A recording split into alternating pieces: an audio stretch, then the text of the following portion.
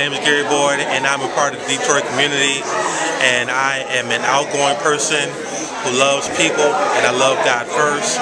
And because of my love for God, I give back to my community. I support any endeavor, gleaners, any food shelter, homeless shelter. I give back because I realize you get what you put out. You sow what you reap. So if you want to have great things in life, you must give things out. And if you don't, you'll find yourself being lost. So I encourage each and every one of you that may see me and wonder, how can you be blessed? How can you go further in life? Give, and I promise you, it'll come back to you in ways that you would never expect. God bless you.